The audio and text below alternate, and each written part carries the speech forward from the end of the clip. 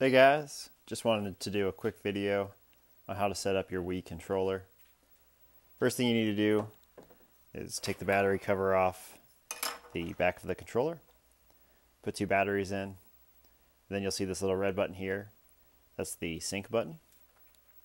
Then you go to your Wii, open up this little panel here. You'll see another red button here. And then that'll help sync up. If you press both of those, it will sync your controller to your Wii.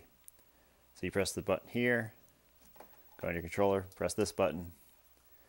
You'll see these flashing lights, and eventually it'll go solid.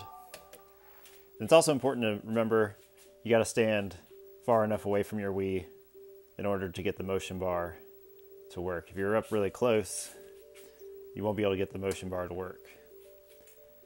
But back here, you can see the cursor works just fine. So that's how you set up your Wii controller. If you found this video helpful, please go ahead and give it a like. Go ahead and subscribe. If you have any comments or questions, go ahead and leave them below. And I'll catch you all next time.